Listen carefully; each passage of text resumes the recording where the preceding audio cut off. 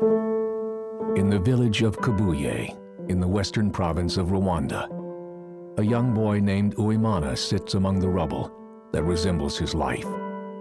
Just 13 years old, Uwimana mourns the loss of both of his parents.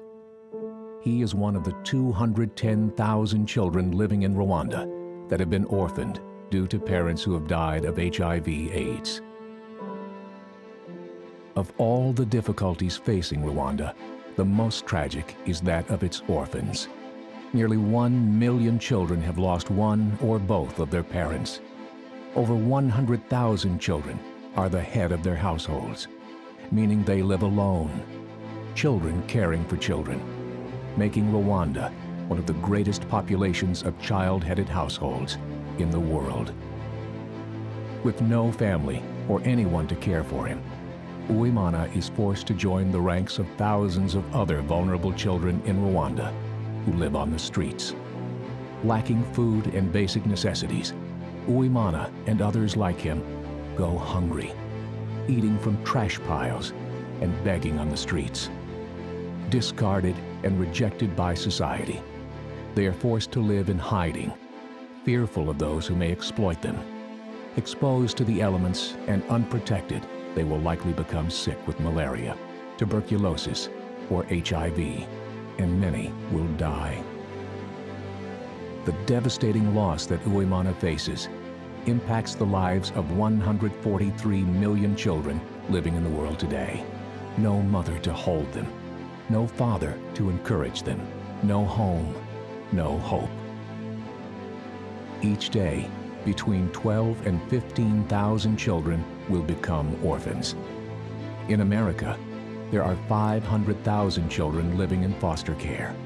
3,000 of them are right here in Orange County. More than mere statistics, these are real children with real hearts that ache for their parents, with real bodies that hunger for love and care. Tonight, we will examine how the local church is joining with the peace plan to provide love and support for the most vulnerable population on our planet. You'll see examples of how ordinary people have taken extraordinary steps to make a life-changing difference for those who are orphaned. And you'll learn how even the smallest contribution can have a profound effect in solving this global crisis. Please join Saddleback Church in welcoming Pastor Rick Warren and our distinguished panel of guests for our Civil Forum on Orphans and Adoption. Good evening, everybody.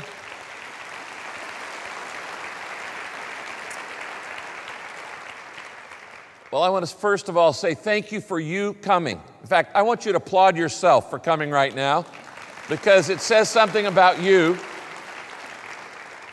And I want to welcome all those that are watching right now on our network all around the world in over 100 different countries who are joining us in this Civil Forum on orphans and adoption and vulnerable children. It says more about you than it even does about the subject, the fact that thousands of people didn't come to this, but you came. And it says that you understand how important this issue is. Let me just say right up front, orphans and vulnerable children are not a cause. They are a biblical mandate, and they are a social mandate that we cannot ignore. Imagine a country half the size of the United States.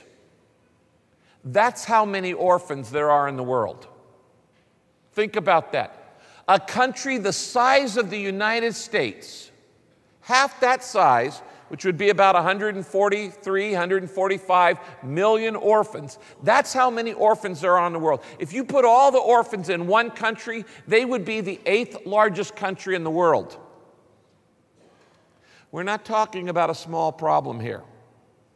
We're talking about an enormous problem. Now, I don't want to speak a long time because I want you to hear this panel of experts that I've invited to come in from really all over America to be a part of this tonight. But I want to start, of course, with a couple Bible verses. Listen to these. Proverbs 31, verse 8 says this: "Speak up for those who cannot speak for themselves. Speak up and ensure justice for those who are perishing. Now, of all the groups that can't speak up for themselves, certainly orphans are the most vulnerable because they have no voice unless we give them a voice. And the Bible says this in James chapter 1, verse 27. What God the Father considers to be pure and genuine religion. You want to know what it is? You want to know what God says is pure and genuine religion? He says it's this: to take care of orphans. It's the first thing he says. Take care of orphans, take care of widows in their suffering, and to keep oneself from being corrupted by the world. The number one thing God says in the Bible that shows the test of your faith is what you do with widows and orphans. And orphans come first. Why? Because the Bible says speak up for those who can't speak for themselves. Now, what we're going to talk about tonight in this civil forum is that something has to be done, but something is not enough. It has to be the right thing. A lot of what is being done for orphans today is actually harming orphans. A lot of the standard ideas that you've heard about how to care for orphans are flat out wrong. And what happens is it makes the situation worse. Children lose land rights, and all kinds of things happen when we put them in institutions and when we do all kinds of different things around the world. So I want you to just put everything you've known about orphans on the shelf for just a minute, because the way you've thought we should do it is likely wrong. And we're going to look at the things that the Bible says, but more than that, we're going to look at the things what those on the field say, what experts say, both globally and particularly here in Orange County, and all the difference that that can make. Every solution that we come up with to care for children who are vulnerable or don't have parents has to have two components to it. It has to be permanent, and it has to involve a family. Kids don't need money, and they don't need institutions. What they need is a family. Everybody needs a family. And we have to stop talking about it, and we have to stop saying we care, and we have to do something about it. That's why we have made orphan care one of what we call a signature issue at Saddleback Church as a part of our peace plan. And the reason we say that is because of these two verses we just read. These are not optionals. This is not just a good thing. It is a commanded thing if we're going to do what God tells us to do. Now tonight I've invited a number of experts that are going to come and help us in different areas, in the areas of the biblical reason, the practical reason, the social reason, the personal and the family reason. And would you welcome, they've already been introduced, so I won't introduce them again. Would you welcome our panel for the evening?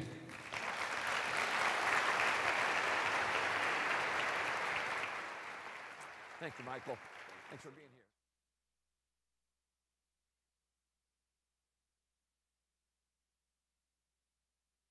here. Thank you. Have a seat. Thank you so much. Well, I'd ask to be seated down here at the end so I could look at all your faces at the same time. And what we're going to do tonight is I'm going to talk to each of these people individually about their area of expertise. And then we're going to watch a little video, and then we're going to take questions from the audience. So if you have a question you want to ask, you can write it down on a piece of paper or you can text it. And during that video, they're going to bring those questions to me, and I'll decide if it was worthy or not. All right, so we're ready to get started here. Contestants, on your mark. Yes, yeah, get ready to hit that button. Let's start with you, Dr. Moore, down here at this end. Russell, you are, as we've already talked about, an author of a book on adoption. You are a dean of the School of Theology, but more than that, you're an adoptive parent. That's right. And so let's just begin at, what does God think about orphans? Scripture says that God loves orphans. His heart is burdened for orphans. And Scripture also says if we are becoming like God, we're going to care about what God cares about, and that's children. We welcome and receive children into our homes, and we also carry the love and presence of Christ where children are and where children are being harmed. Now, are you seeing any kind of renewed interest or resurgence in orphans and orphan care and adoption? The Holy Spirit is doing something phenomenal in the church. In churches of every size and of every kind, people are starting to become burdened for kids because it's not an abstract issue in more and more churches. They're not thinking of children in general. They're thinking of little Chloe or little Connor that they know and they've seen come into the family through the church family, through foster care, through adoption. And suddenly more and more families are burdened for children like them who are still in the system or in orphanages or suffering with AIDS or with malaria or with some other disease. And the Holy Spirit is really calling us to a renewed interest, and I think it's phenomenal. Now, we're going to talk in just a minute with Susan on a global level and on Michael here on a local level in practical areas. Let me just go back to you and talk to you about this for a minute. What caused you to get interested in orphans? Tell me your story and then how that drove you into studying what God said about it. I always thought I was pro-orphan and pro-adoption, but I was in the abstract. And my wife and I had gone through years of infertility and miscarriage, and she actually is the one who said, honey, I think God might be leading us to adopt. And I remember my response, and it horrifies me now to think of it. I said, I really would love to adopt, but first I want our own kids. And so I really was reluctant because I thought somehow this would be a plan B. It wouldn't be the same. And then Lord did something in my heart, and I became more and more excited and more open to it. And I found myself, after we'd gone on our first trip to Russia and we'd met our sons in the orphanage and we had to come back and wait for the call to come and get them, being really frustrated because I would show people pictures of this is Maxime and Sergei, our soon-to-be sons, and people would always ask the same question. Now, are they brothers? And I would say, well, they are now. They're our kids. And people would say, yeah, but are they really brothers? And I would say, yeah, now they're really brothers. And the more that I talked about this with people and the more that I was kind of frustrated, the more I realized that's exactly the issue in the New Testament. Are we really brothers in Christ? Is there something that is real there? And so it became a burden to communicate with people. Adoption isn't kind of an ongoing babysitting arrangement. Adoption creates a real family. This is a real tie between parents and children that is permanent, and it reflects something that is true with every single one of us in Christ as we're adopted into the family of God. And what really struck me was when we went to pick the boys up at the orphanage, and it didn't happen the way I thought it would. I thought it would be a Hallmark moment with soft music playing in the background, and slow motion, children running towards us. But when we left, the children were terrified. They'd never been out in the sun before. They'd never felt the wind on their faces before, and they were reaching back to the orphanage. And I kept saying, this place is a pit. You have no idea. You're going to a place with grandparents and Legos and McDonald's Happy Meals and all of these things. But it was all they knew. And the Holy Spirit really spoke to me in that moment to say, well, that's you. I'm bringing you into a home that has many mansions and inheritance in Christ that you can't imagine, but you're continually turning back toward the orphanage, toward what you came from.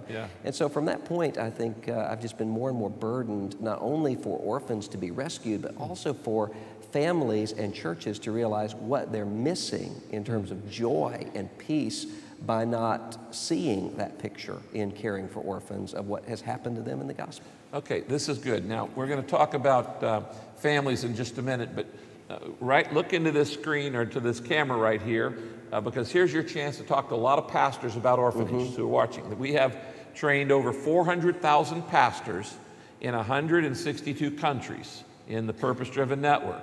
So a lot of them are watching right now. So what would you say as a seminary dean, what would you say to these pastors around the world about how they could mobilize their own church? You don't need a massive program. There you go. All you need is to pray for orphans, to stand up and to preach about what has happened in our adoption in Christ, and pray for your people and to call your people to consider how God is calling them to orphan care. It's not whether they're called to orphan care, it's how.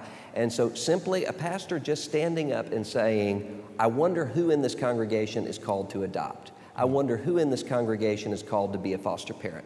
I wonder who in this congregation is called to help financially with another family able to adopt. I wonder who in this congregation is able to lead trips to minister to orphans who might not be able to be adopted. So let me just ask you, what you're saying here to these pastors is you don't have to tell them what to do, just get them to ask the right questions. If a pastor will simply say to his people, will you pray and ask for God's wisdom and just be open to what happens, then that's when the Holy Spirit does remarkable things. Is there anything that we need to unlearn about orphans? I mean, you talked about what you thought about orphans. What do we need to unlearn? I think a lot of people are scared by the idea of risk when it comes to orphans. And so there are some people who think, I really don't want to risk having a child that comes into my family through adoption or foster care because I'm afraid that I won't be able to predict how that child will turn out. And what I would say to that person is there is risk in every relationship. If you don't want risk, not only should you not adopt or foster a child, you shouldn't get married. Yeah, you shouldn't come out of the house. Hide under the bed. Don't buy a house. Yeah, that's exactly right. Don't buy a car. That's exactly right. And so sometimes people believe that. The other issue, I think, though, is that people tend to think often that there are two kinds of kids in a family. There are your real children, and then there are the adopted children, as though they're two different kinds of kids. That's good. People will often come up to me and say, now, which ones of the four, because we had two who came along the more typical way, which ones are adopted? And why does it matter? Why does it matter? Because in Scripture, adopted is not an adjective, it's a past tense verb. It tells us how we came into the family, but it doesn't mean that we're in some different place in the family. So my oldest two children were adopted. My youngest son was born a few weeks early. But I don't think of him as my premature son. I don't introduce him as here are my regular children and my premature child. It tells us how we came into the family. So I would say don't think in those terms of this sharp distinction between how the children came into the family. Once they're there, they're your kids, love them. Wow. I already got my full right there. That's good. Okay, now, you can clap for that.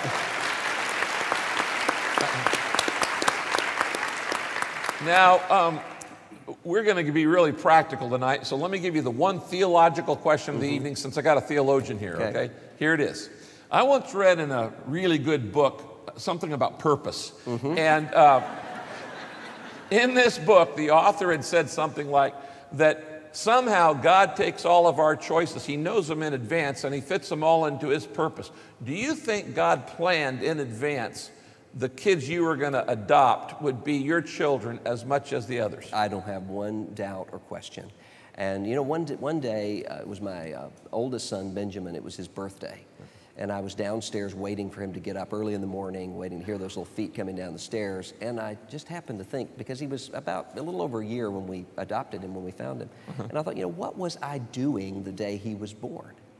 And the more I thought about it, the more I realized I was doing the exact same thing that day I had done every day at that time, which was to take a walk and to pray, feeling sorry for myself and asking God, why won't you give me children? Why don't I have children? What are you doing? And it hit me, and it never had until that moment, God had already answered my prayer that day, and I never even knew it. My son was born, and somewhere in a Russian hospital, and I had no idea that he was there, but God was doing good to me and doing good for me and doing good for him and for our family by putting us together in a way I couldn't see. And if I had had the family the way I had planned it out, I would be a terrible parent right now. Because I would just assume this is just the way it's supposed to happen in my life plan. I'm in control of this.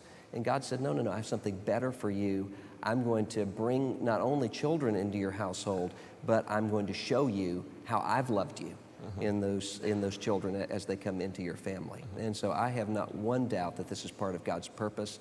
And I think there are probably many people here or watching or listening that God has something for you that you can't even imagine or contemplate right now, that maybe He will be giving to you through a child or children. How did you get over that self-pity that so many people have said, I want to be married, but I'm not. I want to have children, but I'm not. And I heard you were telling me about a song or something earlier that you heard on the radio or something. Yeah, I used to listen to this song by an artist named Wes King called Thought You'd Be Here by Now. And it's a song about infertility and about looking at that empty cradle. And I would listen to that song and just cry and just kind of long and pray for God to answer our prayers for children. Thankfully, there were people in my life who didn't feel sorry for me. They loved me too much not to feel sorry for me. And so these people were willing to say, Russell, you need to get over yourself and trust God and pray instead of pitying yourself. And they had the kind of relationship where I took those words to heart, and God slowly just started to do something in my life where I said, you know, my real problem here is that I'm not in control. And I need to just trust and allow God to be in control. And you know, I didn't think about those days until several years later when I was driving down the road with my children, and that song came on the radio, Thought You'd Be Here by Now. And I just looked up and saw those 4 children in the mirror there in the minivan. And it was just an amazing moment of gratitude to God for answering. So you're not jealous anymore of other people? No. Okay, so what would you've already talked to the pastors, what word would you say to people who are saying, you know, I'd like to consider foster care, orphan care, adoption, any different angle to this issue of vulnerable children? Well, the first thing I would say is to be patient, because sometimes you'll have in a family one person in the family who is already ready to do this and another who's reluctant. The person who's reluctant, that doesn't mean that person is evil and wicked. So don't treat that person as a project. Instead, I saw a few elbows just then. Yeah, that's exactly right. Patiently work with that person and patiently pray for God to bring you all into unity. And then what I would say is simply ask for wisdom. Give them your book. That's right. Pray for wisdom from God, and then just start talking to people for counsel. Start talking to families in your neighborhood or in your church who have adopted or who have been in the foster care system or who know people who said, and just say, can we sit down with you? Can we be there with your family and just talk about how you got to the point where you are? It doesn't mean you're making a commitment, doesn't mean you're signing anything, just means you're starting to seek God's purpose. And typically what God will do is He will put those opportunities. Once you're open and willing and seeking wisdom, He will put the opportunities in front of you. You don't really need a long-term strategic plan. You simply need to be open and ready, and then you'll find out, hey, the foster care system is open and needs us, or there's a mother in our community who really would like to make an adoption plan for her child, or we have a burden for this particular area of the world. God will take care of that. Don't try to get out ahead of all of it. Simply be open and willing and move forward. Let's hear it for Dr. Moore. Thank you. Great. Home run. Elizabeth Steife has been a hospital administrator. She's a registered pediatric nurse, and of course she's been on staff here at Saddleback for some time, first in our AIDS initiative and now more recently in our orphan care and vulnerable children initiative. Elizabeth, I'm going to start right off the bat. Explain to everybody the difference between orphan care and adoption. They're one and the same, and they're very different, because orphan care is what everyone is called to do. And adoption is what very few are called to do. And yet, we all were adopted once we were placed in Jesus Christ. So because we were adopted by God, then we open our hearts up to adoption. But to many, God says, no, that's not what I have intended for you. It may not be the right time, right place, just may not be right for you and your family. And it's not a matter of the super Christians adopt. Orphan care is what everyone can do, and it is the idea of opening my heart to care for orphans. You know, earlier today, when we started, I mentioned the two issues of we believe that the ultimate solution is permanency and a family. We want to move as long the continuum as fast as we can, but that's our ultimate goal. So why is permanency important? It's God's idea. It's what He did for me when I put my trust in Him as my Savior. He doesn't say, I will make a really nice place for you that looks like a family, smells like a family, behaves like a family. He said, I'm going to put you in my family. and you can't get out no matter how hard you try.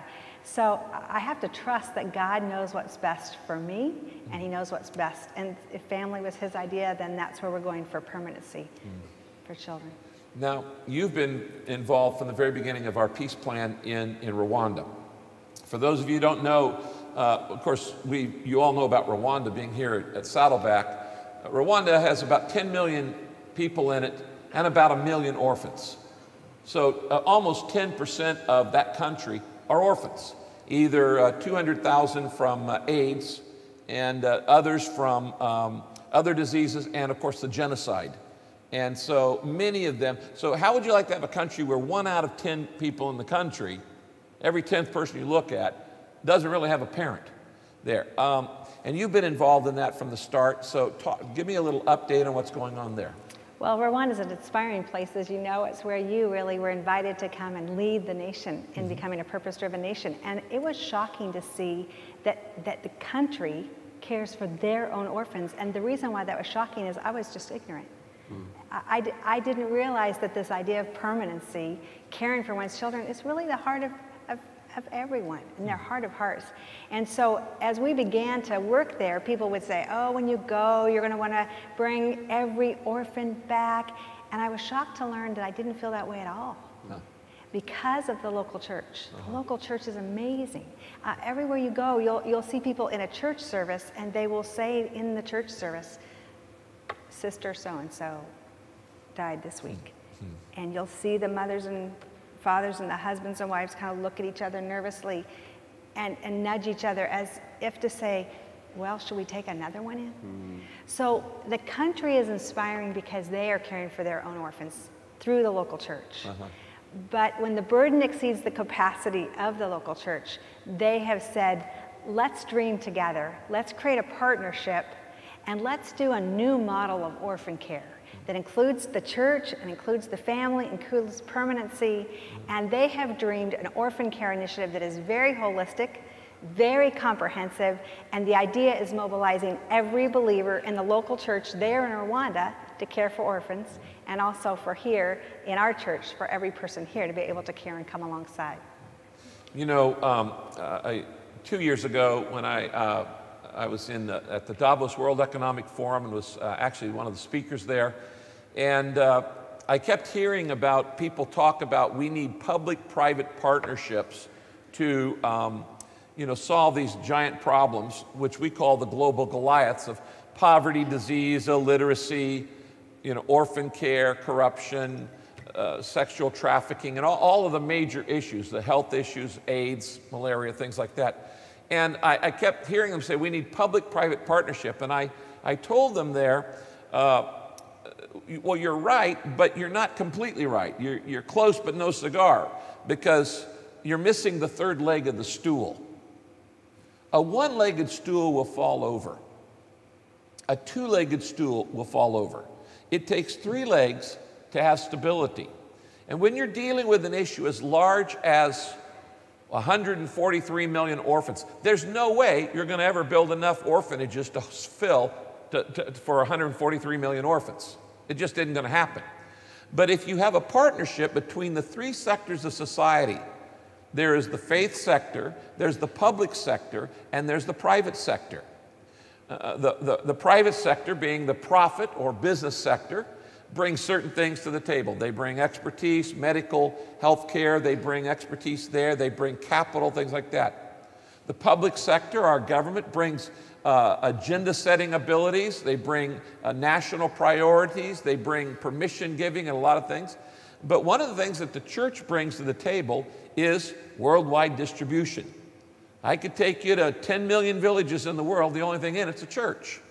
They don't have a school, they don't have a post office, they don't have a business, they don't have a bar, but they got a church. And it's the church was global 200 years before anybody started talking about globalization. In fact, it's the only truly global organization because it's in every people group. If we could pair up the distribution ability and the hundreds of millions of people volunteer through a congregation or a house of worship every week, far bigger than any army or any nation or UN will ever have, with the resources of government and the resources of business, public, private, and faith sectors together, then we have a real chance at making a difference in this.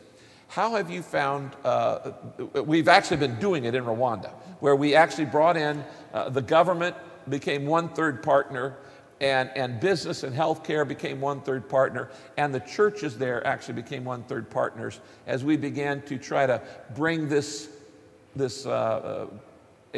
problem down of orphan care there. Well, it's really a whole new model, an entirely different model of orphan care, because it does say to the people in the local churches, I love what you said, that you have the audacity to believe the pastor. Yeah. So it was really going in a different style of going any place and saying, I'm coming alongside to serve, instead of saying, you have orphans, it's a problem, let me show you how you can fix it.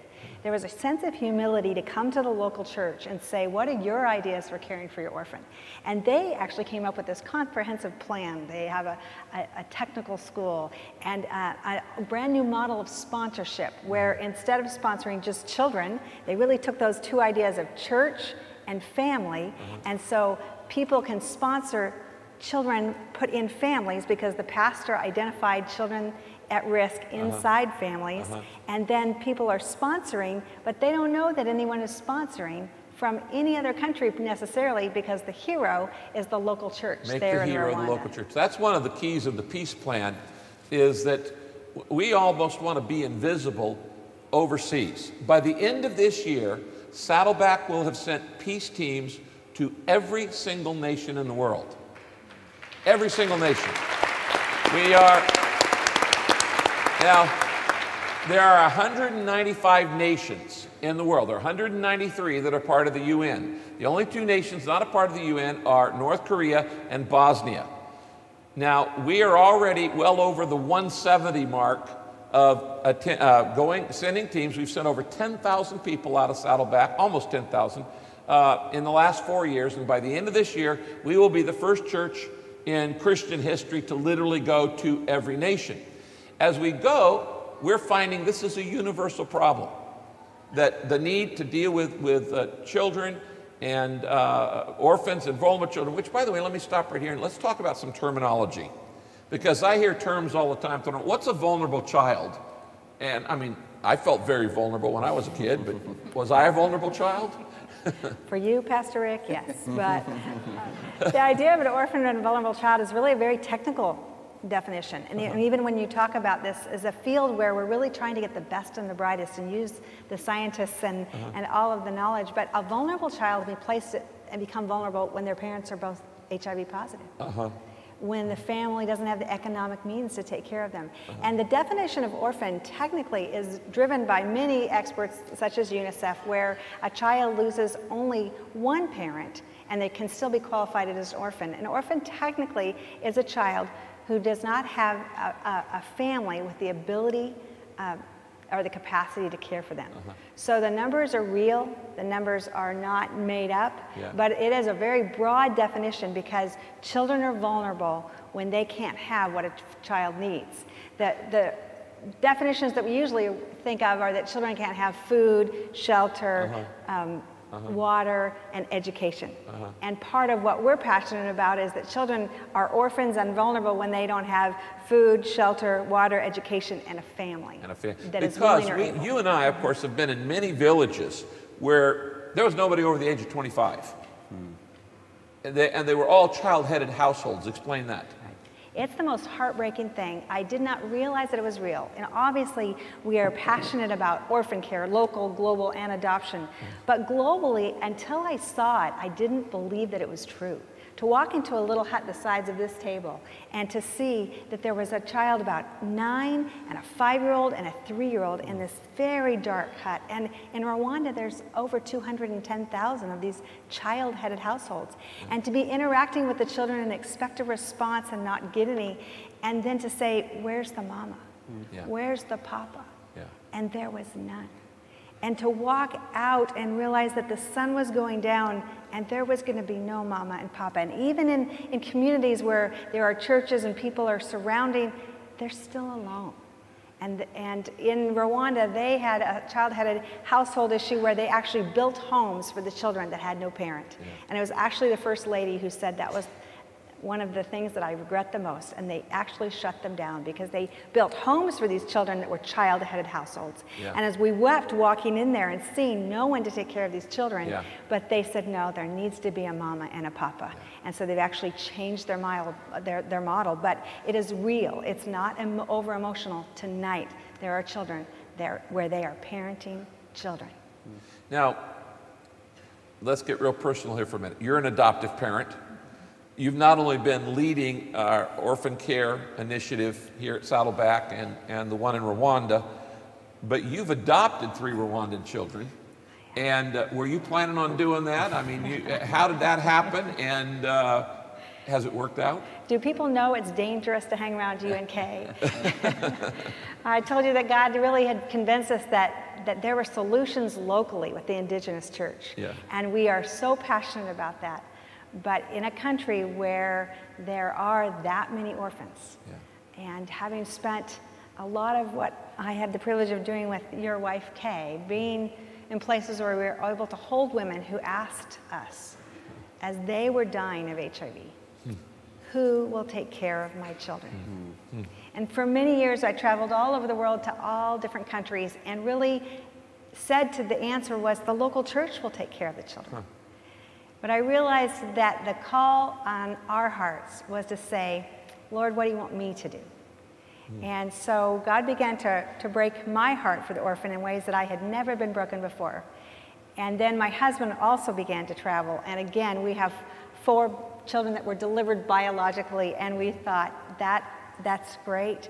But it was actually a place in our walk with God where we began to study Scripture and see His heart for the orphan was so much bigger than we ever imagined. And my husband was really spending more and more time with Pastor Rick Warren, who is a man of faith, and he would say, what in your life requires faith? And what can God not ask you to do? And so he was actually alone in the country of Rwanda on a trip where I was not there, and he was taken to an orphanage, and he really stood there and said, God, what do you want my family to do?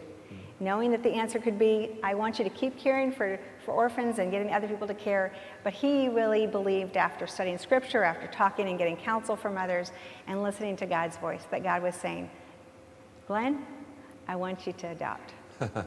And my husband wrote me an email and said, I'm going to ask you a question I never thought I'd ask you. But the last time I was this nervous about the question I was going to ask you, I had a ring in my pocket. So we began the journey. All right. And they've been here how long now? They've been here 2 years. Yeah. I have 7 children. And they actually got to meet the president of Rwanda, but he had to come to Saddleback for them to meet him. I did. So they didn't get to meet him in their own country. Let's hear it for Elizabeth Steife.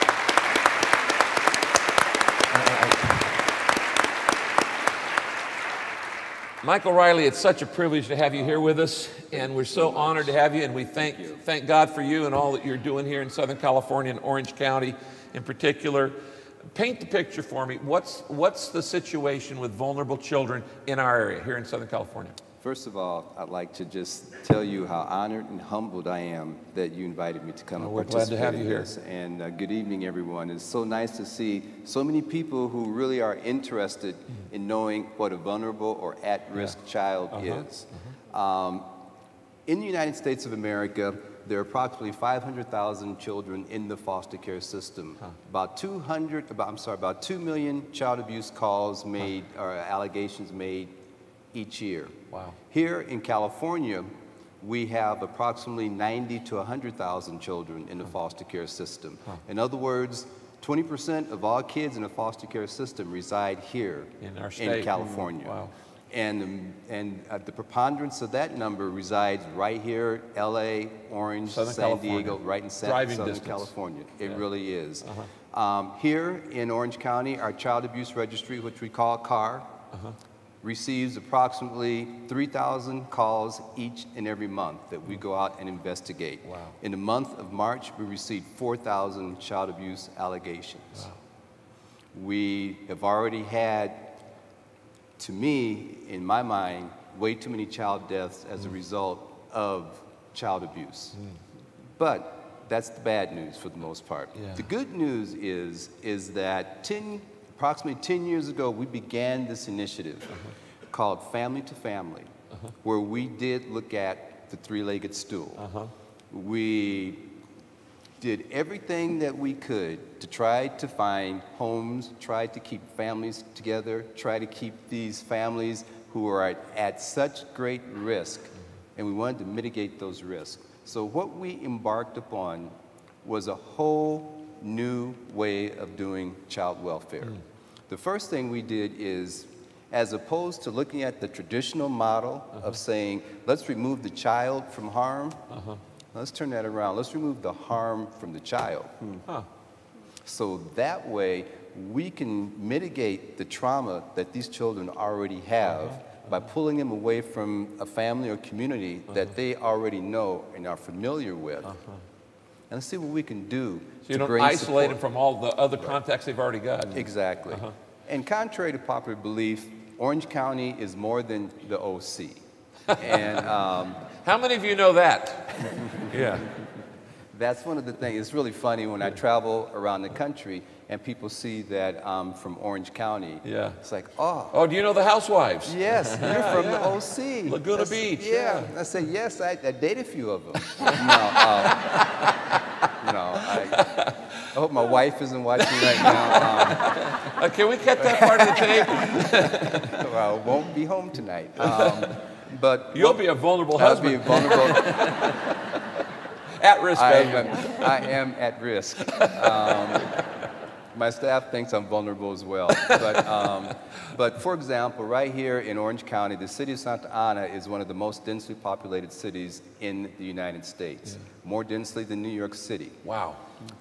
You had talked about, when you talk these villages in Rwanda where you won't find anyone older than 26. Yeah. The mean age in Santa Ana is 28 years of age. Wow. That approaches third world standards as far as looking at that families that are headed by a head of household that can sustain that family. So it is not just the adoptions that we're looking for. It's not just foster parents that we're looking for. We're looking for the community to support these families.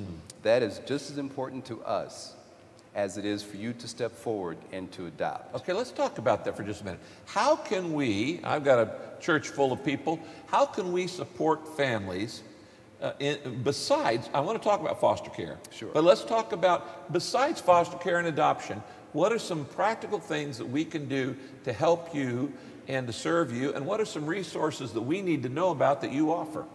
We have this program, that's very glad you asked that. In fact, my staff, I always tell my staff, don't worry, I won't embarrass you tonight. At least I'll try not to, because I could talk forever about what we're doing. Oh, you're a pastor.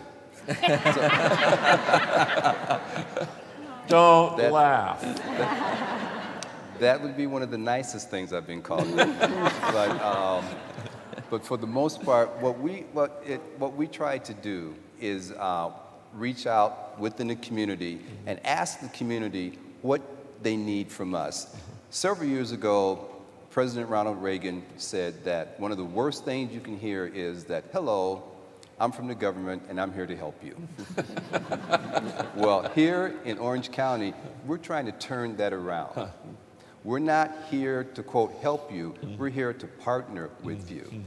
Child abuse is not a social services agency problem. It's a community problem. Yeah. It's a human problem. It's for a everybody. human problem. Yeah. It's not those kids in Santa Ana, those kids in Anaheim, those kids over there. It's our county. kids. It's our kids. And we need to come together. And one of the things I was leading up to is what we call our FACT program, which is Families and Communities Together. Okay. We have a network of 12 family resource centers. And those resource centers, we didn't create them. They were already there. We went to them and sit up and asked them, what kinds of things can we help you do? Because when we have to work and go out and investigate these families and work with these families, they're in your community. Yeah.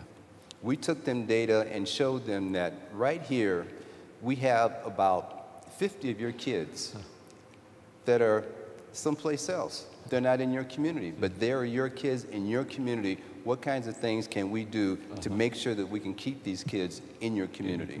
Because it's important to understand that even after we work with these families, we're going to hopefully at some point step out of these families' lives. And therefore, it's important for the community to form that safety net around them so that those supports will always be there to sustain that family. Are these 12 resource centers spread out all over the county? All over the county, and we had 19, but unfortunately with the budget cuts, we kept the 12 that we felt that were the most densely populated. Well, Saddleback will start 4 or 5 for you.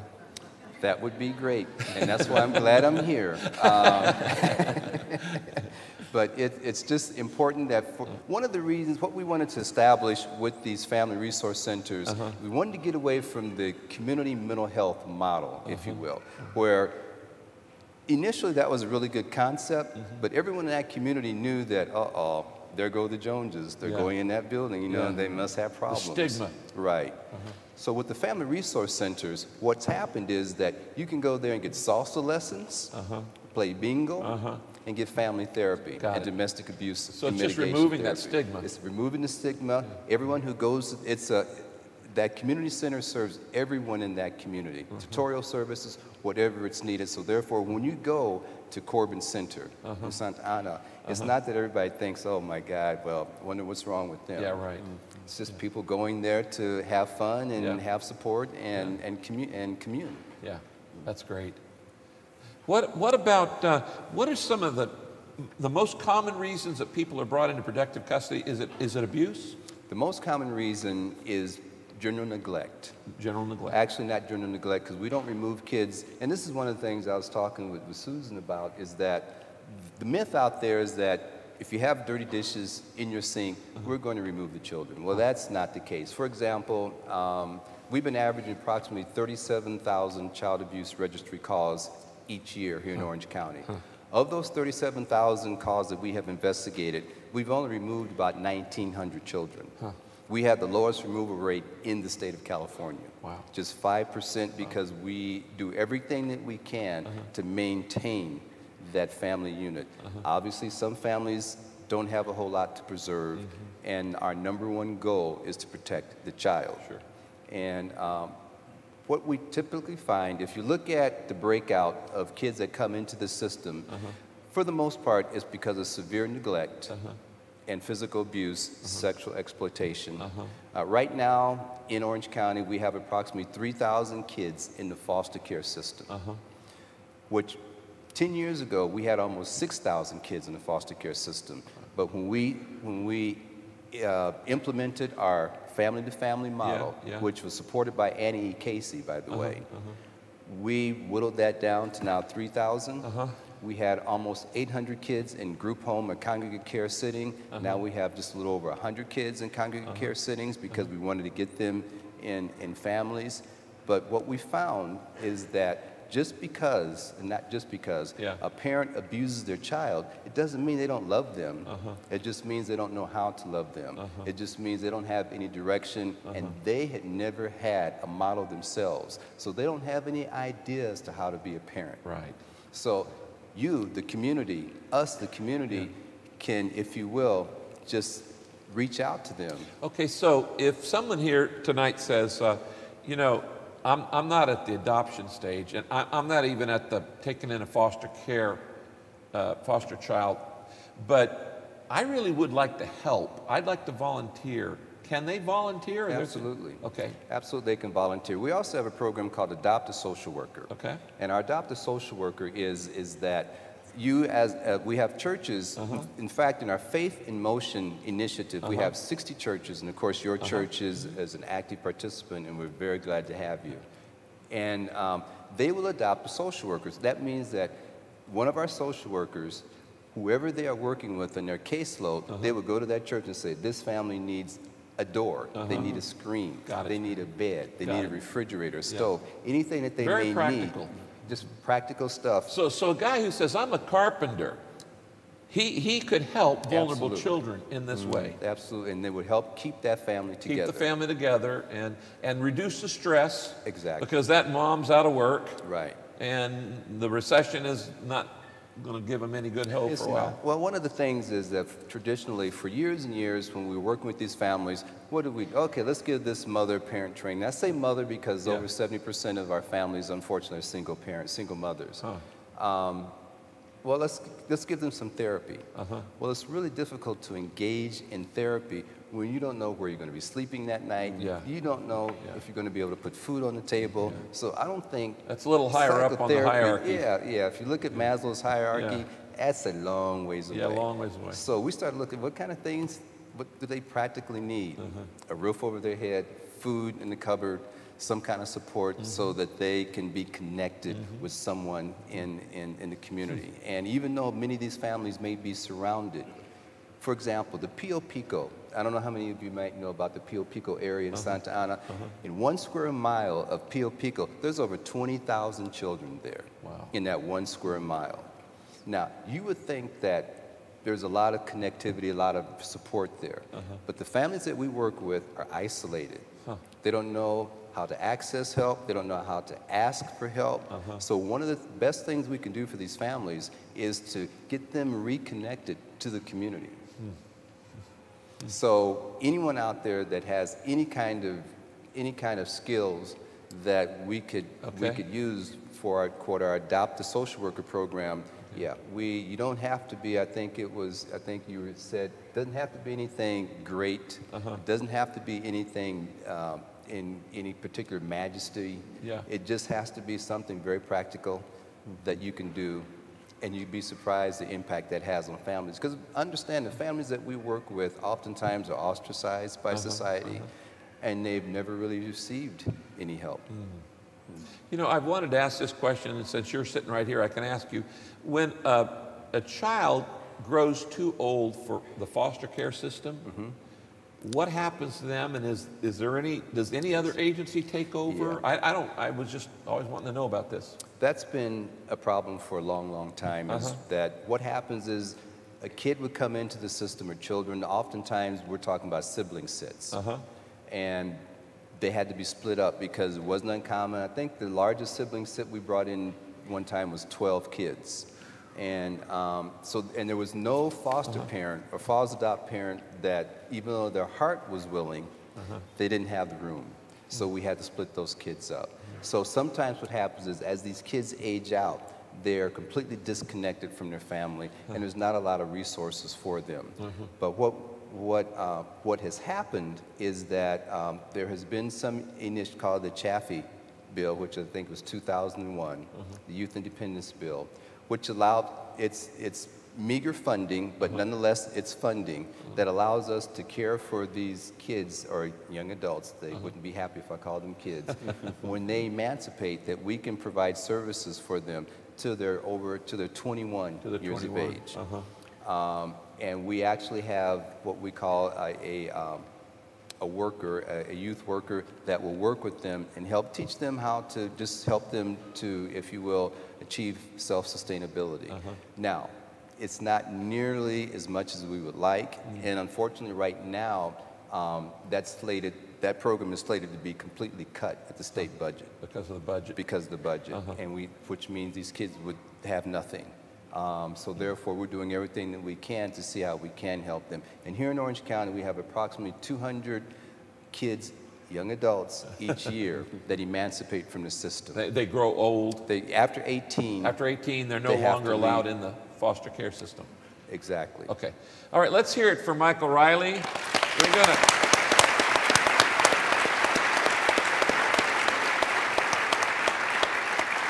When we come back to questions and answers, my first question is, and you can think about this one, is what is the greatest need in Orange County in these areas? And we'll come back and talk that. Okay, Susan, Dr. Susan Hillis. Oh, I see you brought your fan club. Is that your mother? Or, okay. Obviously, we know about you. You've been a part of some of our wonderful conferences on AIDS, HIV/AIDS. You're an authority in this with CDC and all that you've done, but you're also an adoptive parent too, with more than these two combined. So first, let's just start with a global scene, because I want to talk, we talked a little bit about Rwanda, but talk about this on a global basis, particularly how AIDS and disease are affecting the orphan problem around the world. I'd love to talk about that. UNICEF has recently updated the global orphan estimates, and now because of the global economic crisis, the estimates at the end of 2008 were that there's actually 163 million orphans in the world. So we just added 20 million since we started this. Well, just because of the... out of my ignorance. No, just of the recent estimates. And so... so that is more than half of America.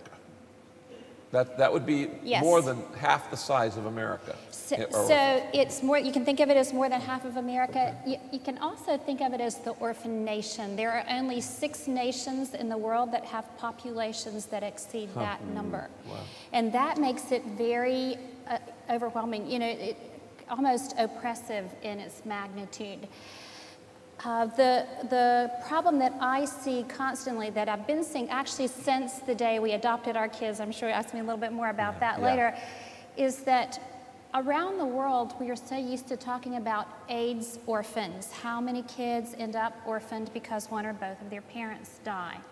My question for about 10 years has been, how many kids get AIDS because they're orphaned? You see, it's the reverse question. Because the tendency would be to be concerned that they're looking for love in all the wrong places. So right now, globally, there are 33 million HIV cases. If you take those 160 million orphans, my research has focused on what is the HIV risk among orphan populations when they hit adolescence. And roughly the ranges, there have been probably 4 published studies, the ranges are 20 to 60%. Wow. So let's just take the low. Let's take 20%, let's do the math. 20% of 160 million, 32 million, add it to the 33, we are looking, what I am always seeing is we're looking at the potential to preferentially double the global HIV count with the orphan population as they grow into adolescence and look for love in all the wrong places. It's really critical right now because half of all the orphans in the world are ages 12 to 17, which means they are really in that vulnerable risk time. And half of all the HIV cases in the world are occurring in 15 to 24-year-olds. That same young group is at such high risk. So I always kind of have this 911 in my mind, but a global 911 because of the global orphan crisis. Now, you have been very involved in Ukraine and Russia. Yes. And I want to talk about that. I read a statistic once that in Ukraine and Russia, 10 to 15% of the children who age out of orphanages commit suicide. Yes, I can tell you those statistics. The statistics are in Russia, approximately 15 to 20,000 age out per year. Of that, and I decided I had to find the answer to this question when we started adopting because it was so upsetting to me. I thought, I can't take all of them. I've got to figure out what would have happened to them. Well, it sounds like you tried to. Oh, they're asking me to take more.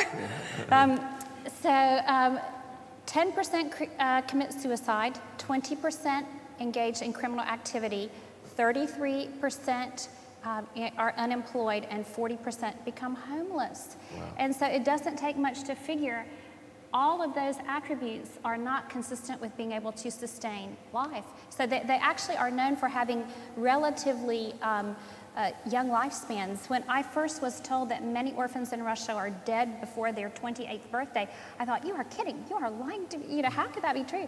Then I met kids who had aged out, and I would start talking to them, and I'd ask them, tell me about the kids who aged out with you. What happened to them? And often I'd be talking to a 25-year-old, and 75% of his peers from the orphanage were dead already. It was just unbelievable.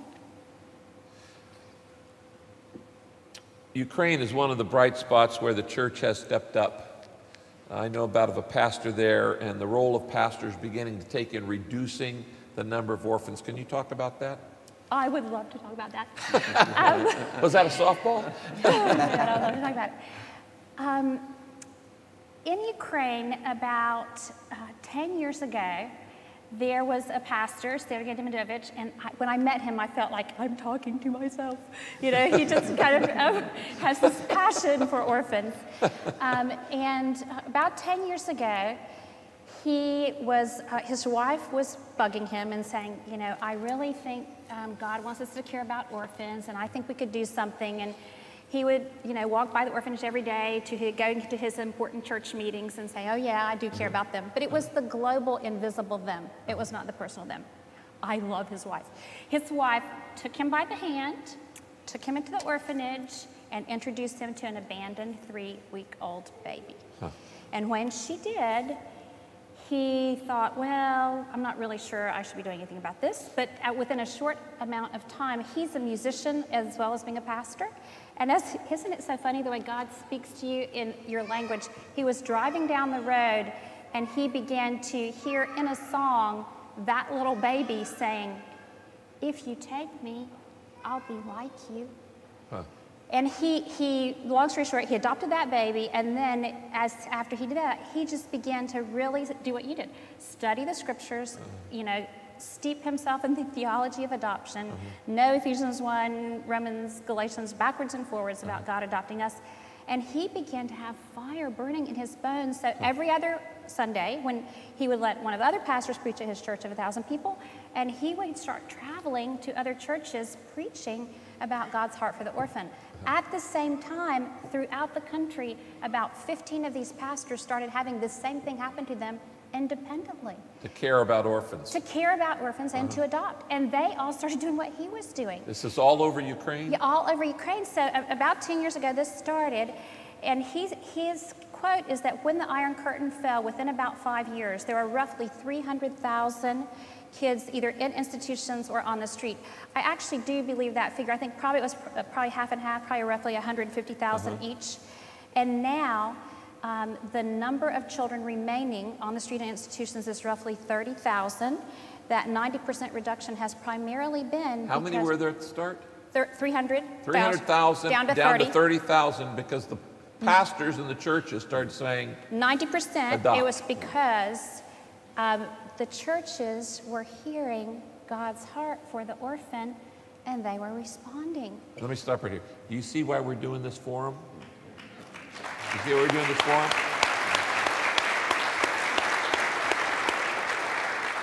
Excuse me just a minute, because I want to keep on going. How many children need to be adopted in America right now? 120,000. 120,000? Okay. And in Orange County, about 300? Something like that. 300 in Orange County. Okay. 120,000 need to be adopted just in America. There are 340,000 churches. That means if less than half, if just a little over a third of all the churches, if each 1/3 of the churches found one family to adopt, we would wipe out the orphan issue in America overnight. Amen. Compare that to trying to build orphanages for 120,000 kids. Kids don't need an institution. They need a family. We don't need to put them in an institution. They need a family. And because of the distribution channel of the church, when you look at 163 million, you said now, orphans, well, yeah, that's a lot of orphans. But there are 2.3 billion Christians in the world. That should be wiped out very quickly if people would just get a heart for what these people have a heart for right now. At-risk kids and kids who need a place to live. So keep going. I just had to preach a little there, sorry. Well, I want to help you. So, go ahead. I cannot agree with you enough, and I just am so struck by your starting out sharing about prayer and God speaking to us when we pray. That is kind of how we ended up with a family as big as our family is. But what I really want to speak to you is about, it was 13 years ago when we adopted our first two. And when we did, and I began to be haunted by the faces clinging on the fences and peering out that were left behind. And we had ourselves had a family tragedy in that one of our children had been killed on a family bike ride. And so this idea of children needing rescue was very deeply personally ingrained in my heart. I saw that, and I really struggled with God about it, because, you know, in His Word, He said, we read in Psalm 68, verses 5 and 6, God is the father to the fatherless, and He takes the lonely and places them in families. And I just had to say to the Lord, you are not doing it. You know, what is this? I was pretty upset. And it kind of lasted for a pretty long time. But what I'm so thankful for and amazed by now is, you know, I have many hats. I have my Susan Hillis the mom hat, Susan Hillis the CDC scientist hat, Susan Hillis ministering with orphans hat. By the way, CDC is Center for Disease Control. Okay, thank you. And but what I'm seeing is a movement of God through the church and through the government. I haven't seen it as much in business as I would like to see, but it in some places it's beginning. But we're going to have to wake them up. There is Michael and I are going to double team them. That's a great idea. All right? That's a great idea. Absolutely. But I'm really sensing a movement of God, not only in the United States, but really around the world. And I'll say a little bit about that. When we first adopted, I just felt like, Lord, I'm going to ask you that at least you let me see you put 100 children in loving, believing families. And I'd like to see it in 5 years. Well, I kept praying it and kept putting it in the, you know, as a prayer request for all of our elders so that everybody else would be praying it. And it took 10, but at year 10, the number got to 102. But what I'm seeing is God in many places acting 100 kids at a time. In one of the Russian churches that's quite small that we partner with from our church in Atlanta, that church and 3 other churches nearby are now caring for 100 orphans that they have either adopted or fostering. In another community where some of our children are from, there was nothing there when we adopted them. And when I was having these angry discussions with God about not being who He said He was, kind of like you, God now has a community of mostly believers that the government is helping support, caring for 100 orphans. You know, in Ukraine, this pastor that I just love, I was talking with him recently, and I asked him, I said, okay, how many adopted kids are in your church?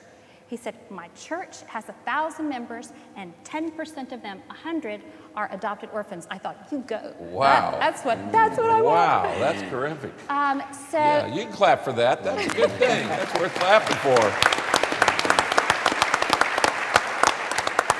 One of the things I'm seeing is, you know, 163 million is overwhelming for a lot of people. But 100 at a time is not for, you know, mostly anybody. I mean, you can envision God letting your church or your group of small groups or whatever minister in some way to 100 children. That's doable. But if God keeps causing this movement to spread like wildfire all over the world and people keep doing it, I'm believing that in my lifetime, I will see Him put a believer in the life of every orphan, and that's my prayer. You know, thank you, Susan, if we go back to just locally here, and if we have, how many need in the foster care system, 3,000? 3,000. 3,000 here in Orange County, okay. In our church, we have almost 5,000 small groups. They meet in every city in Southern California from Santa Monica to Carlsbad. Every city in Southern California has at least one Saddleback small group. If every small group started praying that there'd be one family in their small group who would help do foster care, we could wipe out that need instantly, and Michael could start working on another problem.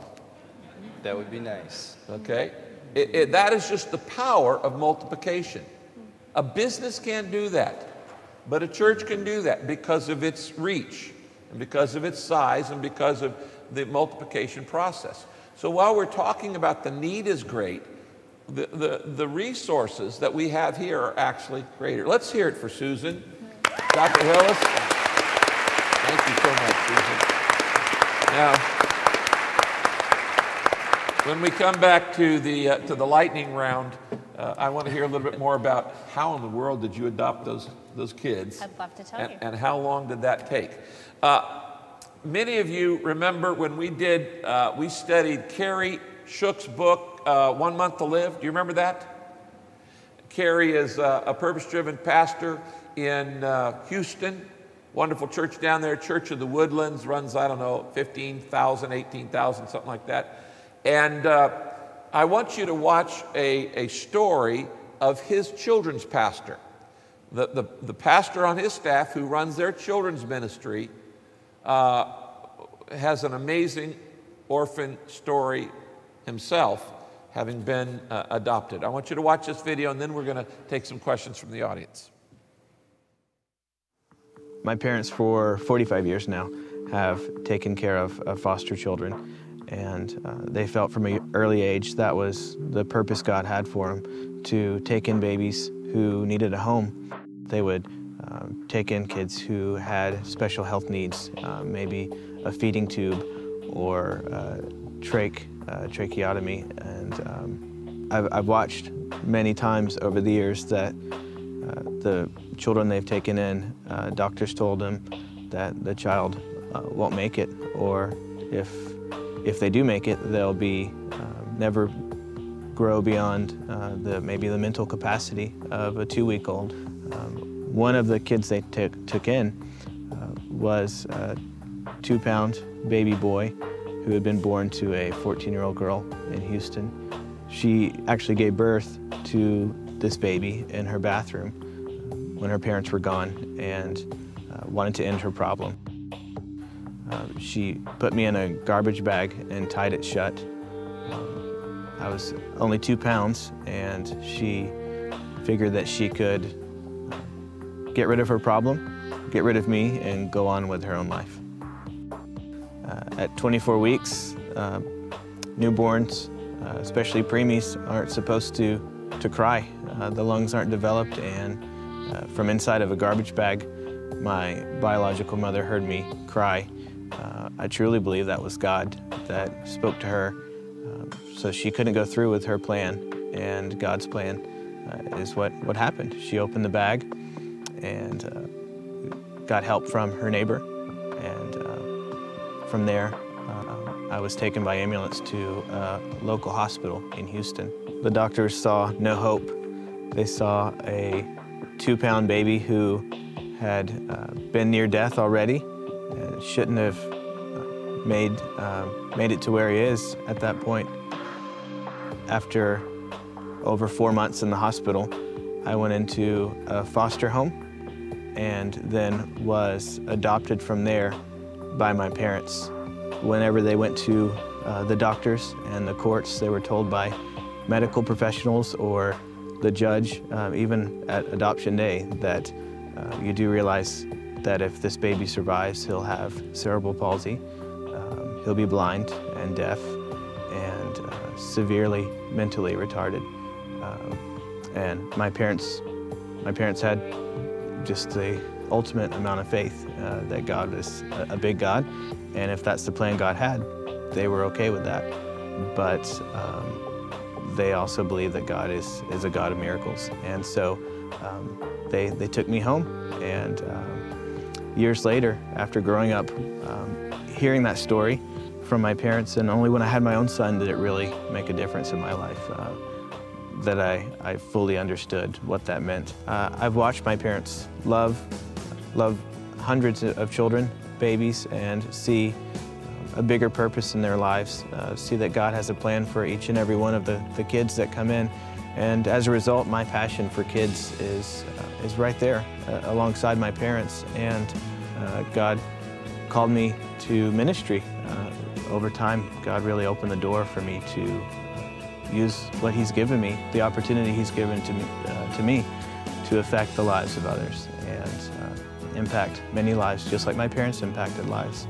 Growing up, He wanted me to do the same. So I'm not supposed to be here, but I'm here, and it's amazing to me how God's plan is so much bigger than what I ever imagined it would have been. And today,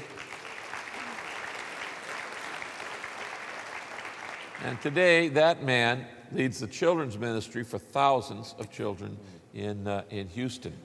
All right, we've got a bunch of great questions here, and we'll kind of do round robin. Everybody can chip in on these different ones. This first question is for Michael and Elizabeth, so both of you can answer this one. It says, there's so much training and preparation that happens before people adopt or foster.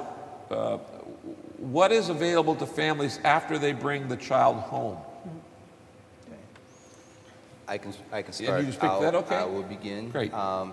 We do have a training program, because one of the things that take very seriously is that I look at these kids as we are now the pseudo-parent of this child, of these children. So therefore, when we do place them in a what we call foster adoptive home, we want those parents to be ready to take this child. There is a program that even after you adopt, it's called the Adoptions Assistance Program, which will provide, again, financial support for for example, if you take a medically fragile child, or just in general. But before that, there are resources in the community that can tap into, that can help you along the way. Like I said, the FACT program, the FRC, the Family Resource Centers. Also, I should mention that the Prop 10, the Children and Families Commission here, they also fund programs through those Family Resource Centers. So there is a lot of support and help out there in the community. So they're not just out there on their own. They're never out there on their own. Elizabeth? Saddleback's known for developing models and tools. And so we are in the process of producing a 12-week curriculum for churches everywhere, people that could use support groups. We have small groups for families that are adopting, that have adopted. So we are very committed to support. We think it's all about support. And for everyone who is here that's saying, I can't adopt, what I can do, what we have developed is communities that will surround families who are adopting. So you have some practical tools that are curriculum-based, some support tools that are relationally based, people that are in the same boat as you, and then the support system that we're gathering people around you. For example, one family that's adopted in our church, and the support that they get is some other people are paying for their house to be cleaned every week. And that's the way they're helping with orphan care. That's the children great. are no longer orphans, they're in the family, but our church family realizes that's an extra load. And so they're coming alongside and helping families. So those are practical things that we're doing, and helping other churches learn how to do, be very committed to support. We have t-shirts that say adoption is not for rookies. And we're very intentional about taking all that God's word says and applying it to the health of a home. Now, it just seems that what we're doing here in Orange County, we should also do overseas. In other words, Michael doesn't want to take a kid and put him in an orphanage. He wants to put him in a family. Okay? So why would we say, well, American kids get to go to families, but kids overseas have to go to an institution? Does that make sense? That doesn't make sense. Why would we build orphanages? Why wouldn't we do the same thing that they're doing here, is help provide financial support to families who could take them in? Rather than taking our mission money and using it to build an orphanage, how about taking that same money to help support the aunt of the mother of the child who died, that she could take in another two, she could take in a niece and a nephew if she just had a little income. And so instead of putting the money into bricks and mortar, put it into families who will actually care for that child. In fact, I'd like to add to that. When you look at the 2,100 or so children that are in, quote, what we call out-of-home care, about 45 to 46% of those kids are with relatives. And we work very hard to try to find relative caregivers, because that's where we'd rather them stay and be and with. if we can help them financially, then there's an actual family connection there. On that. Either one of you want to say anything about that? Susan, I would like to just add that of these 163 million, 88.8% actually do live with either a living parent or a relative globally. But it's really critical, this area of support, and I would love to just mention the data on Russia that just came out about this. There were 4 regions of Russia 4 years ago decided that their goal was to close 40% of their orphanages and switch into family-based care. They made this decision to close the orphanages without adding the support that your question raised, or that your question raised. There were 4 pilot regions that actually had extremely carefully thought out governmental, kind of like your system's support for families. In those regions, not one foster or adoptive family returned a child to an orphanage. By contrast, in the rest of the country, 15,000 kids per year for 2 years were returned. That's 30% of the ones who were taken out. And for a child to be rejected twice, you know, first, you know, they lose their first family, then think they're going to get a family, and then be sent back again. It's just heartbreaking. So this, I just so respect Saddleback's support model together with the county support model. Your potential to really have this partnership is very impressive. We call it wraparound services. So really the idea that we're going to wrap around a family.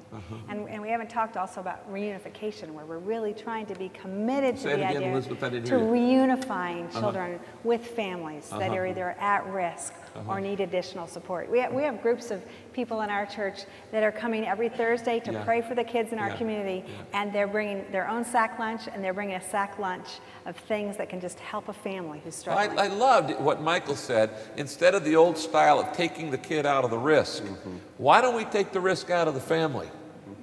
Which, duh. Okay, I mean, why, you know, why is it that we always think that the answer to a need is to build something? You know, we always want to go someplace and build something, when the answer is the people.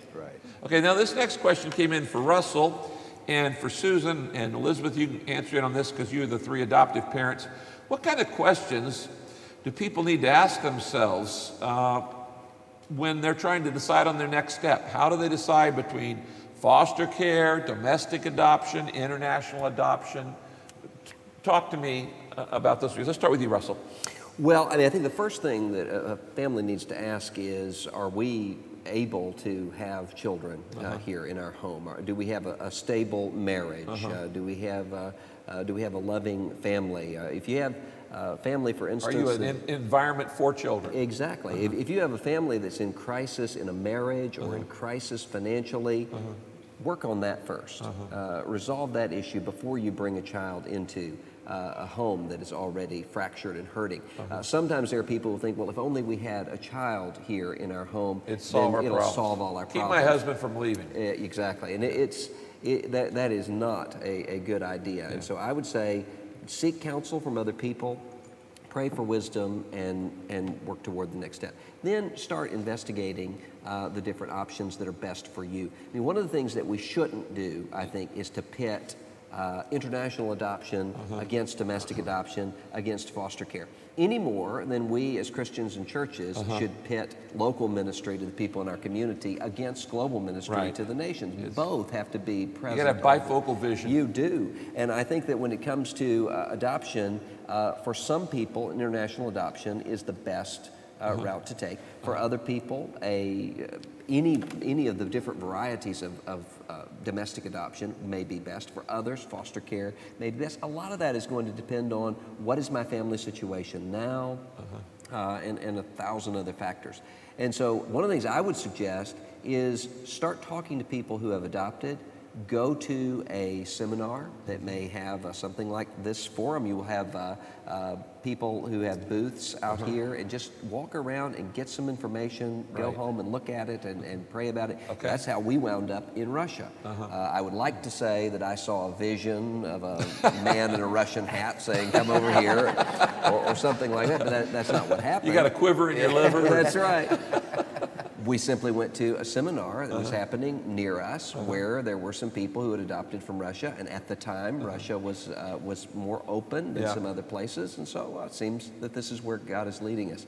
So just be open also to adjust, because as you start the process, there are going to be doors that close, and you're going to be redirected in other places. You may have your heart set on foster care, and foster care doesn't work for you, and maybe God has another kind of ministry open for you. So be flexible, and don't think as things start to shift around, oh, well, this means that everything's falling apart. Just be patient. Let me ask you, how many of you have adopted? Can I see your hands? All right, let me ask you this. How many of you, it was perfectly easy and worked out on time? Yeah, 2. God bless you. God must really like you. The common story is the 6 phases of faith. Yeah. Dream, then you get a dream, we're going to adopt. You make the decision, we're going to adopt. And then you go through delay, difficulty, dead end, and finally deliverance. And that happens, I can't tell how many families I've seen that with, over and over and over. It's like a really long pregnancy with no epidural. And you just have to I would not know. Okay. Well, we're so committed to that. Do you remember the question? Yes, Let me go back to this. How do you know? Yeah, how do you know, and what's the next step? The next step is show up Saturday every month here at Saddleback. We invite the entire community, other churches, and we have a seminar. And we even call it, I'm thinking about adoption. So it's a safe place. Yeah. You don't have to say, I'm sold. You're just asking the question. Yeah. And so we have it and we have a model for other churches. Imagine what would happen if out of tonight, the vision was, you've already set the vision. Saddleback is going to be about caring for orphans. Yeah. And how can we care for each other in this caring for orphans, all those folks that raised your hands? And then how can we be a model for other churches? Yeah. So this wave just continues to be, so there's local and global and adoption care. And very pragmatically, we have seminars every month where it's safe to come and ask every question and just talk to regular people. Research has been done that you need to know about 20 people that look like you, smell like you, and you see them and you think, I could do this. Okay, I don't know this. I know Pastor Steve is here, who's over all of our small groups, but I don't know if we have any specific small groups for adoptive families. If we don't, and you would be interested in that later tonight when we have the response card in your program, if you are interested in, I'd like to get with other people who either have already adopted or considering it, that would be a good thing to create a support group right there, as you just kind of talk through and walk through those processes, either foster care or adoption on that. Okay, Susan? I would just want to make one additional statement to what you have both said, and that is, it was actually very helpful to us to separate the information gathering from the decision making.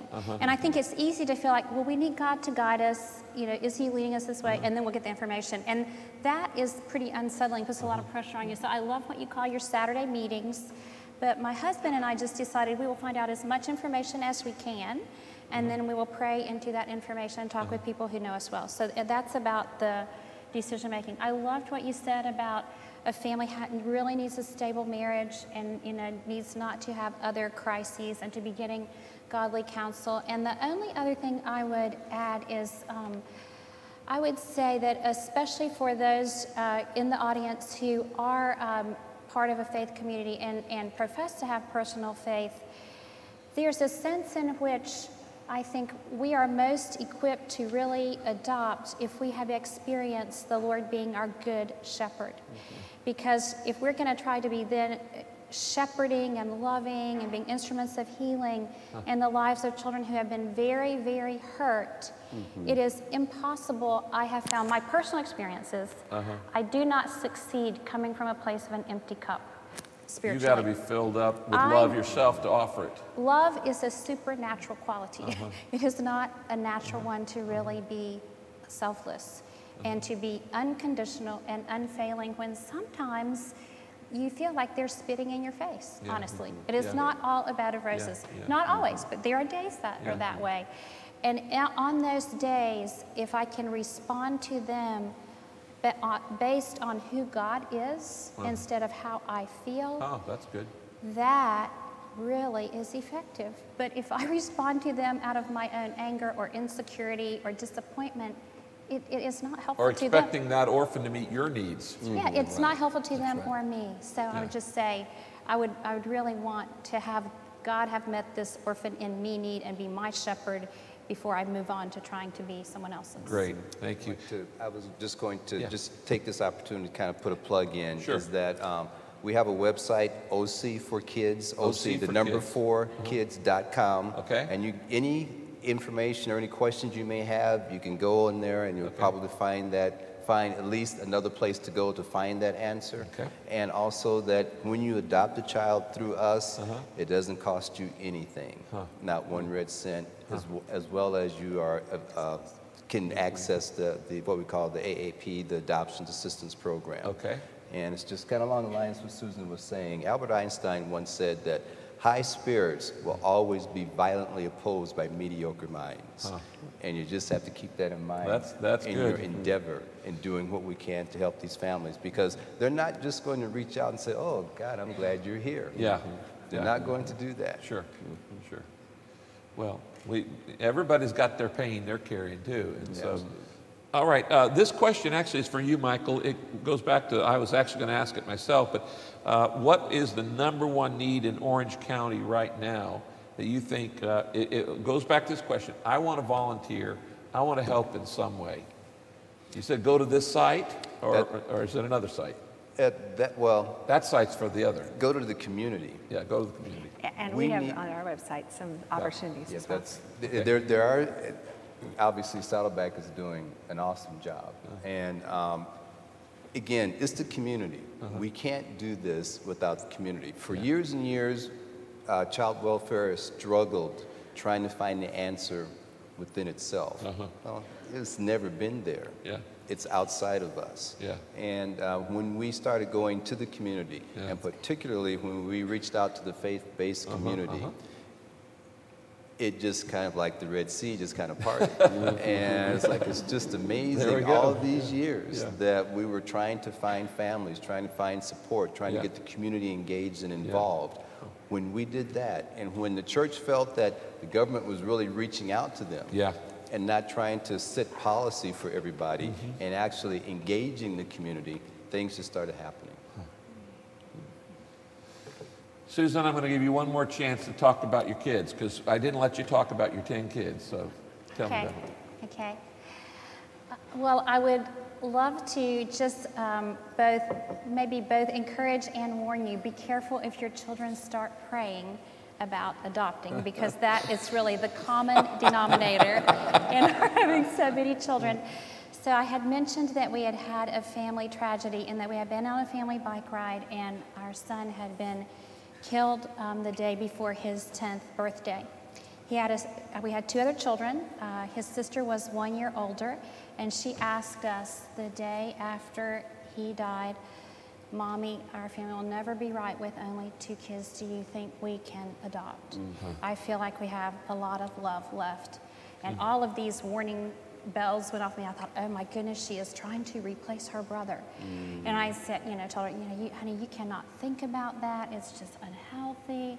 We need to grieve for Johnny. We cannot be trying to replace him. And she said, oh no, I don't think I'm trying to replace him.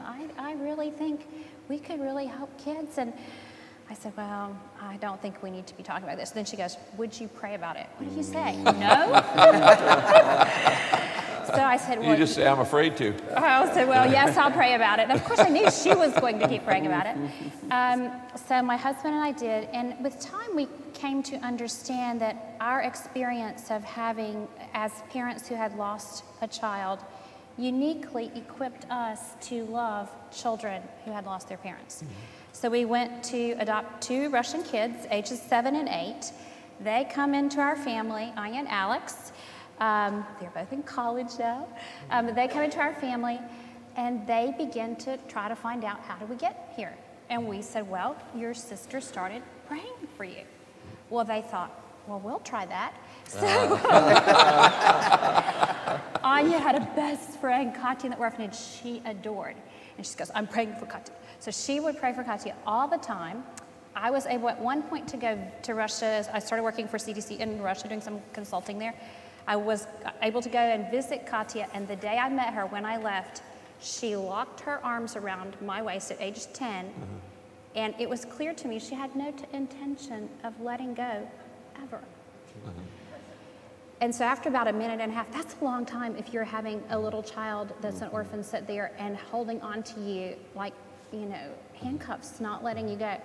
I knew I had to break her embrace, but this cry that we started out with tonight, the cry of the orphan, sometimes it is nonverbal, but it is so loud. and they are begging someone to not abandon them and to be by their side. That's what she was doing. So it ended up, Katya came with 2 brothers, so we ended up adopting them. So then we went to 1, that was the, you know, Christy, the 2, then plus the next 2, 4, then plus the 5, 6, 7.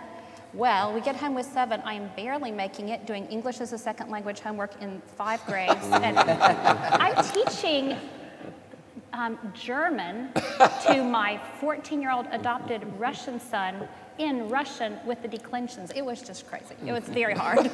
I definitely needed church support. So about 4 months after we got home with those 7, son number 1, Alex, comes home in 4th grade from school and says, Mommy, today I told my friends, pray I can go back to Russia and find my other 3 sisters. There were 3 other sisters, 3 other biological sisters.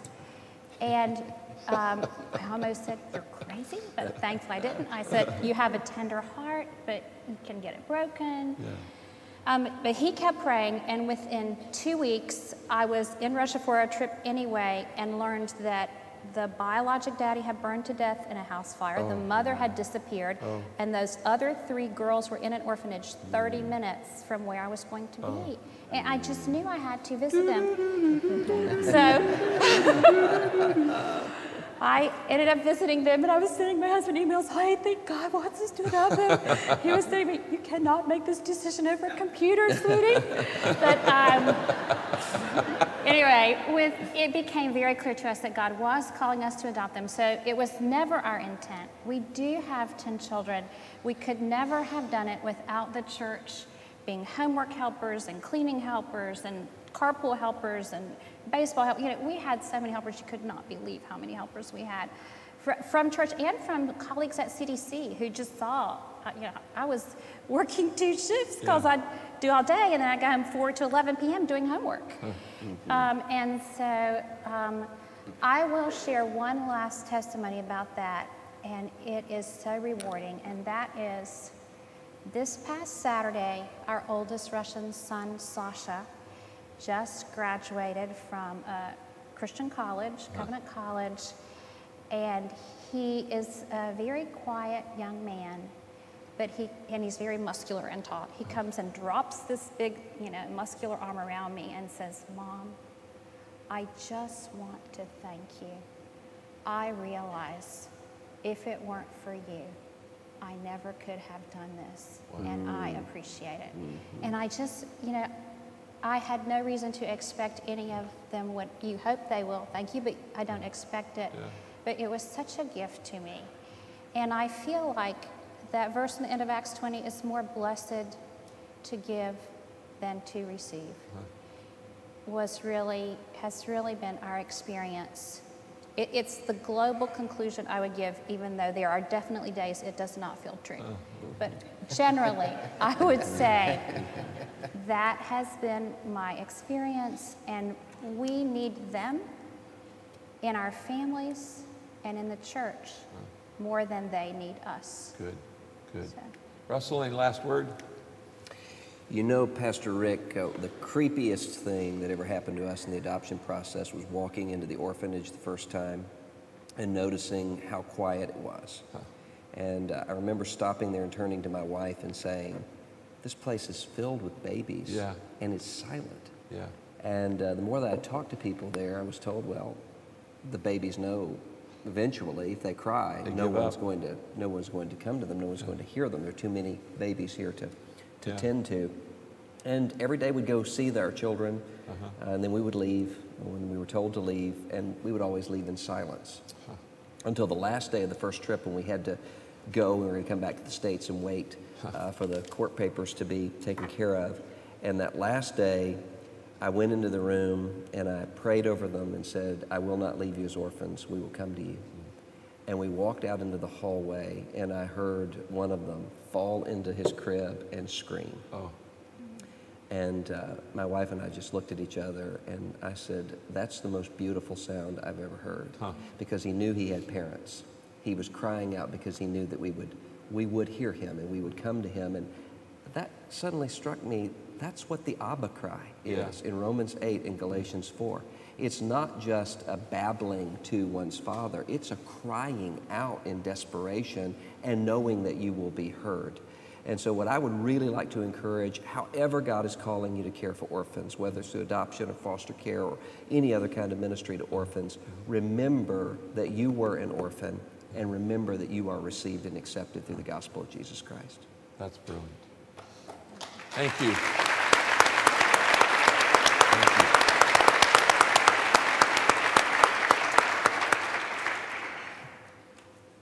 Earlier, Susan said, don't confuse information gathering with decision making.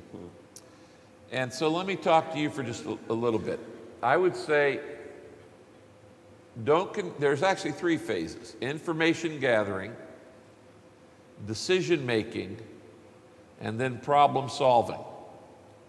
And I would say, don't confuse problem solving with the decision making.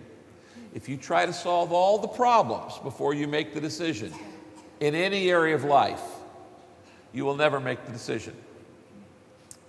1963, President Kennedy stood up in Houston and said at Rice University, we're going to put a man on the moon by the end of the decade. When he said that, it was humanly impossible. The science was not there, the technology was not there. There were a jillion problems to be solved first. But he didn't say we're going to solve all the problems and then make the decision. He just said we're going to the moon because we need to go to the moon. And you don't confuse the decision making and the problem solving. So what about you? The very fact that you're here tonight, I know that before you were born, God knew you'd be here tonight. For whatever reason, and I don't know that reason, don't even presume to know what that reason is. But I would encourage you to take these three stages. First, get some information. After we close here, there are booths at the back and exhibits at the back with Saddleback Church and organizations that can give you information and help. I'm going to ask our panelists to be down there and can talk. You can talk to them one-on-one because you didn't get your question answered for a minute. But just get information. The Bible says in Proverbs, get the facts at any price. And so you find that information. Then when it comes to decision making, let me just tell you this. I've found in life that when you figure out the why, God shows you how.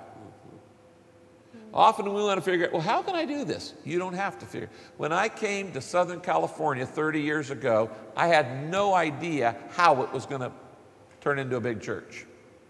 All I just knew is why I was supposed to come. So I moved here from Texas, no money, no members, no building, and none of the problems solved. But I knew why I was supposed to be here, and that kept me going all through the problem-solving stage. Now, what can you do? I want you to take out this little white card inside your program.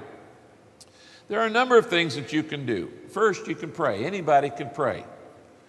You can pray for Michael here and our local government programs that are doing such a good job. And let's thank him again for being here tonight and being a part of our community. Really glad you're here.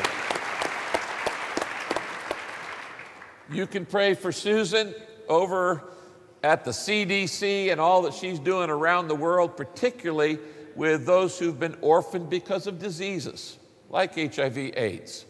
And the fact is, you know, every 14 seconds, an AIDS death leaves an orphan. Every 14 seconds. And that's just one disease. And so this is a big issue. How many of you will pray for Susan and what she's doing there? Okay? Thank you. And then I want you to pray for Dr. Moore and pray that his book will be used in many, many churches, that people will read it, study it, and understand not just the practical need of why we need to help orphans, but because of the spiritual need, what it does for us, what it does for them, what God has told us to do, and the lessons that we learn from it, and the theological reasons behind it. and pray that that book will be used in a great, great way to continue this rising tide of interest. Because really, we could wipe out the adoption issue in America and in Southern California and the foster care issue very simply if churches would just grab a hold of this real quick and jump on it. So how many of you will pray for Dr. Moore? Thank you. And then I want you to pray for the director of our Orphan Care and Vulnerable Children Initiative here, which is a part of the Peace Plan. Elizabeth, this woman knows more about orphan care than anybody I know, except maybe these other three people, so, you know. But she has been phenomenal as I've seen her work overseas, as I've seen her work here. And when we had the ministry fair 3 weeks ago, and over 700 people went to the orphan care table, 700, we know that there's a wave. We know that our initial goal at Saddleback Church is to have over 500 families in this church adopt. I think we're already about halfway there, so we're going to have to bump the goal up higher as time goes on. But when we hit the 500 mark, then we're going to go for 1,000 because of the fact that we've been shown love, we are to show love to others. So you can pray. And how many of you will pray for Elizabeth and our Orphan Care Initiative? And is Lynn here? She is. Lynn, where are you, Lynn? Lynn is actually doing the live chat. So Lynn's doing the live chat. Yes, thank we you. actually have 2 staff members that are working in the Orphan Care Initiative, and Lynn focuses primarily on local, and Elizabeth focuses primarily on the rest of the world. But I want you to be praying for Lin Young too as we work with them. Now, what can you do? Here's some ways to respond. Look at this. First, you can respond in your community. If you'd say, I'd like to care for orphans in my community, and that's not making any specific way, it's just saying, I've got the interest. Please send me information with service opportunities. If you'd say, I'd like to help globally, I'd like to sponsor an orphan and vulnerable child, for instance, in Rwanda, where, as we said, 10% of the nation are orphans, for $30 a month. Or I'd like to give to the Orphan Care Initiative, or I'd like to learn more about orphan-focused global trips. We've got teams going literally around the world every single week. And then here's a third area: respond through adoption and foster care. I'd like to explore adoption or foster care to learn more. Or I will help a family who is adopting or fostering. I'll be glad to help, as you were saying, in a financial way, in a meal way, in a clean the house way, and whatever we need to do. As some of the things that Michael was talking about, practical care for people who we don't want to take the kids out of that house if we can leave them there and support that family. Right. That's what we want to do. We want to help them. And we're doing that. In fact, I just want to say congratulations to you. I don't know if you know this, but we were given a certificate of accommodation from the California State Senate this last month for your outstanding work in this area. And I hadn't even shown it to you. So congratulations to you. Did you know about it? Yeah. That's great. As a part of local peace. Now, one other thing is, if you're watching online somewhere across America or around the world and you would like more information here, and obviously you don't have this card, you can write to me, Minneapolis, Minnesota. That's all the address you need. No, I'm just kidding. Pastor Rick at saddleback.com. That's my public email address, pastorrick@saddleback.com. And say, our church is in. We want to be a part of this network. We want to be a part of the solution for foster care, orphan care, adoption, helping at-risk kids and at-risk families in our community. Well, we'd love to network with you, partner with you, and I'm sure I'm going to ask right here in front of everybody else that Dr. Moore will be our first board member. So there you go. You have no option to say no. So there you go. One other thing, if you'd like to give actually right now, or you're online and you'd like to give, you can give $10 immediately by text. And here's what you do. You text SB. If you've got a phone, take out a cell phone and just text SB, like Saddleback, and text it to 20222. If you go 20222 and text SB, it will automatically accept a donation of $10. You can do that right now. We set that up with the texting thing tonight, so all around the world, if you want to just text in 20222 on your mobile phone and then text SB, it will automatically give a $10 gift to this initiative from around the world. Have you enjoyed tonight, everybody?